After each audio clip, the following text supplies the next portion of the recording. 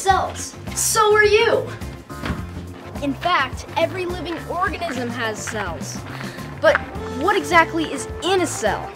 To figure that out, let's go ahead and go in a pottery studio.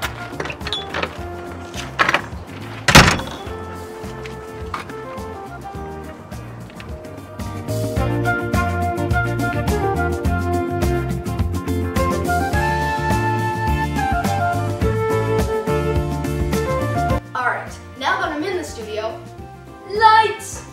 Thank you. Now that I am in the studio, let's go ahead and check out the organelles. Introduce yourself. I'm the potter. And just like the nucleus of a cell, I manage this place. Oh, oops. Lysosome! Clean this up! Hi, I'm the packer. And just like the Golgi apparatus, I sort and pack things for transport. Oh, looks like I got another order. Go faster, Golgi. I'm doing my best.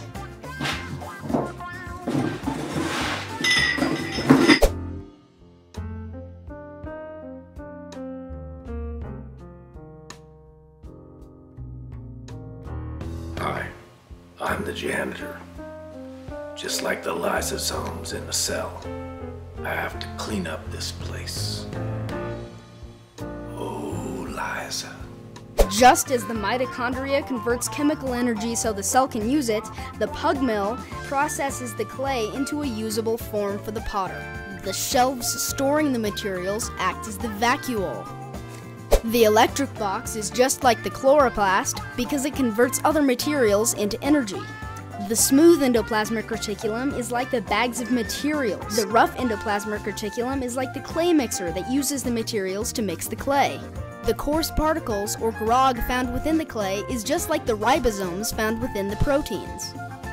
The trusses on the ceiling act as the cytoskeleton supporting the structure, and the studio itself acts as the cell membrane, containing all the organelles. So that is exactly how a pottery studio is just like a cell. Now, excuse me, but I'm gonna go eat some more cells. See you later, guys.